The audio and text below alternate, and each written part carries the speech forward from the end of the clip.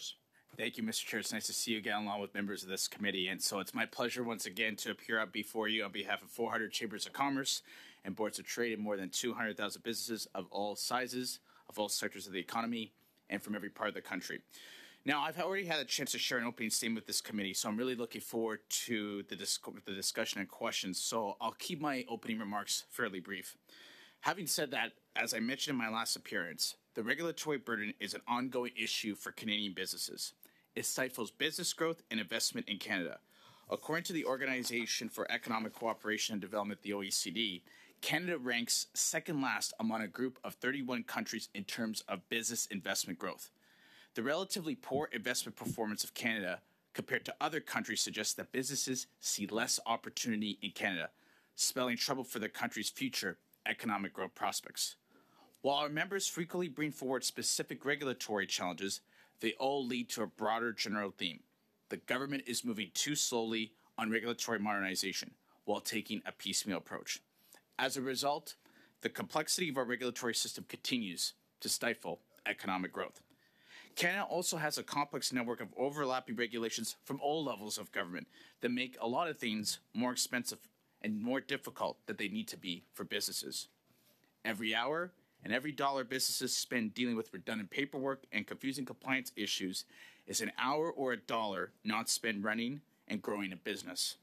This is especially true for small businesses, which often lack the specialized staff and financial resources of larger companies to deal with regulation and compliance.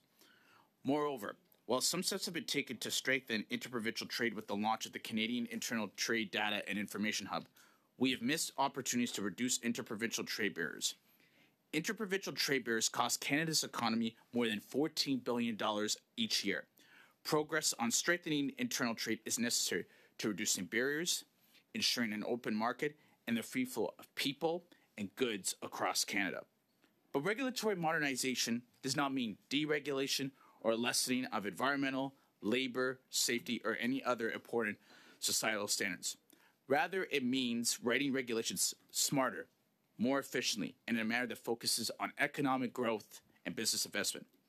Now is the time for the government to move boldly and urgently on a collaborative, transparent, whole-of-government approach to regulatory reform. The three recommendations I put forward in my last appearance were as follows. First, the government must move to implement an economic and competitiveness mandate to federal regulators. Second is regulatory alignment across domestic and international jurisdictions.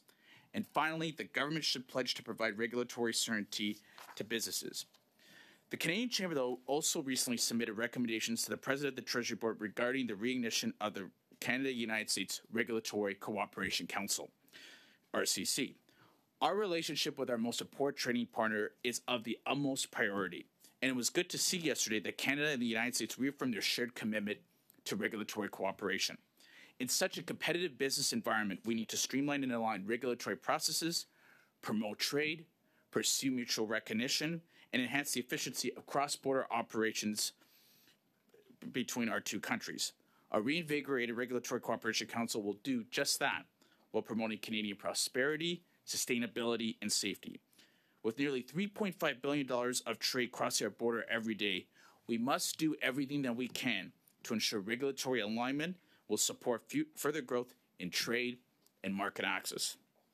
That said, I cannot stress enough that for Canada to be a competitive trading partner globally, we must have our own house in order. This will require not just regulatory harmonization with the United States, but addressing the web of overlapping regulations between Canadian jurisdictions. As I said previously, when regulations are more consistent between jurisdictions, businesses are better able to trade within Canada and beyond. So I thank you for the opportunity to bring further testimony to the honorable members of this committee today. I look forward to the questions and the discussion.